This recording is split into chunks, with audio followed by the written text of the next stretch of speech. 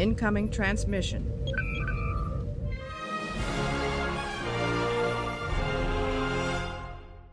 Greetings everybody and welcome back to today's episode of Spacedocktober.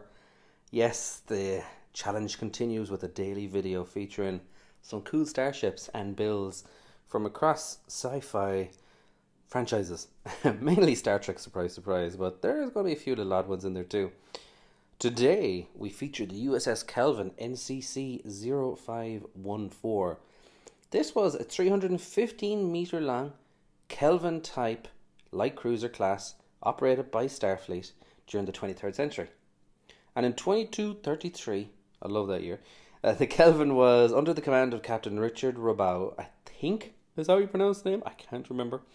But I do remember his first officer, as that was Lieutenant Commander George Kirk. Yes, that was James Tiberius Kirk's father. And yeah, this ship was fairly big. It had 800 crew and primarily tasked with stellar surveying. Now, this ship unknowingly got a place in history when Spock, and the Narada split the timelines. I'm not going to get into the whole Kelvinverse side of things as well. But this happened before the split, so this ship was in operation before the timelines went their funny way. And yes, this ship was destroyed in an attack by the Narada, and George Kirk helmed the ship to the very last moments, allowing a huge amount of the crew, including his pregnant wife and soon-to-be-born child, escape. Yeah, a crazy situation. But back to the ship. This is actually, hand on heart, this is probably one of my favourite Starfleet ships for multiple reasons. I love the detailing in the movie representation of this, and this is a lovely model, no doubt.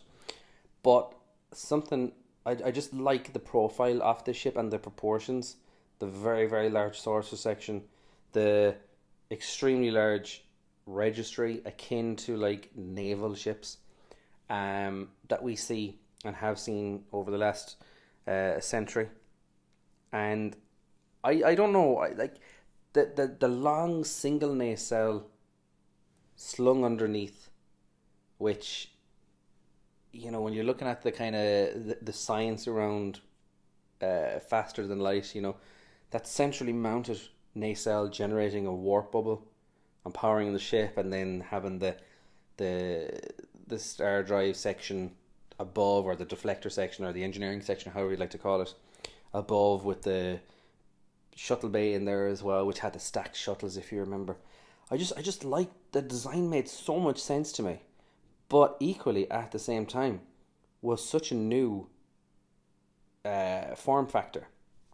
Not exclusively new in every sort of fashion, but just a quirky play on some familiar parts. And yeah, I really, really like the USS Kelvin. And I'm curious to know what you folks think as well. It's been almost 5 years since I've reviewed this. Looking back on my channel, it was the 20th of October, 5 years ago. Could you believe it? And yeah, really, really nice model, and super happy that it has made an appearance on Spacedocktober. It wasn't that long ago that we reviewed the jellyfish as well, so yeah, a little bit of a bookend there. But anyway, let's wrap it up there for today's video. Thanks for taking the time out of your day to stop by and check it out. If you can, stay happy, stay healthy, stay sane, and stay tuned for more Spacedocktober videos, and I will see you in the next one. Take it easy, and goodbye.